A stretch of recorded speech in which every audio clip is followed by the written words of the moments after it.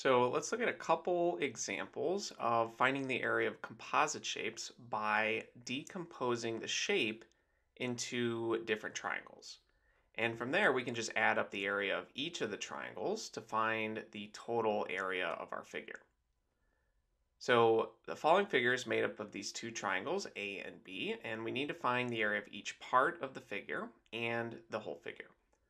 So since we're dividing this up into triangles, remember the formula for the area of a triangle is just half the base of the triangle multiplied by its height. So B for base, H for height. And the base and the height, remember, these just have to be perpendicular to each other. So they have to have a right angle between them. So let's start with the area of triangle A. And with this area, it looks like it has a base of 9 and a height of 3. So it would be 1/2 the base, which is 9, multiplied by the height, which is 3. And 9 times 3, that's 27. So we have 27 divided by 2. And if we want, we can write this as a decimal. 2 goes into 26, 13 whole times. And we'd have 1/2 left over. So this is 13.5. And from here, let's find the area of triangle B. And for this one, we want to take half the base, and the base of this one is 7, and multiply it by the height. And the height is also 3 here. So 7 times 3 is 21, and 21 over 2 we can write as 10.5. So we found the area of each of the parts, but we now need to find the total area. And the total area is just equal to the area of triangle A plus the area of triangle B. So that would be 13.5 plus 10.5. And 13 and 10, that's 23.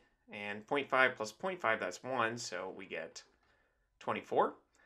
And for this, we don't have any specific units, so we can just say this is 24 square units. And let's look at one more problem like this, where we need to find the area of each part, and then add those together to find the area of the entire figure. So this one is broken up into a triangle and a rectangle.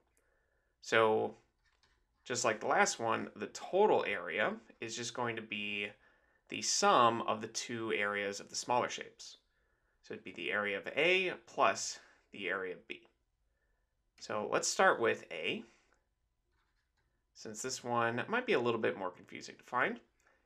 And since this is a triangle, we're going to take half the base and multiply it by the height. Now the height you can see is 6, because this length is 6, and so this length here would be 6 as well. But the base is a little bit more difficult to get.